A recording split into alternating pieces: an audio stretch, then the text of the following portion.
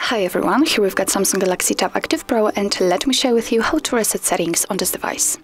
So firstly, we have to enter the settings, and now let's scroll down and find General Management. Here we have to tap on Reset, and at the very first position we've got the option we are looking for, so simply tap on it. And now we've got the info that it will reset all settings on your tablet except security settings, language settings, accounts, personal data, and settings for downloaded apps. So if you're ready, just tap on Reset Settings. Here we have to confirm it with the pattern, so simply enter it. And now we've got the info that all the settings will be reset to their defaults and cannot be recovered.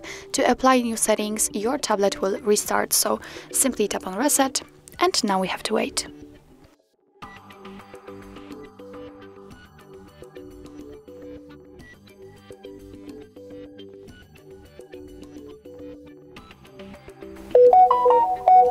Okay, and since your device is restarted, then it means that we successfully reset all the settings. So, well, actually that's all. This is how to reset settings in your Samsung Galaxy Tab Active Pro.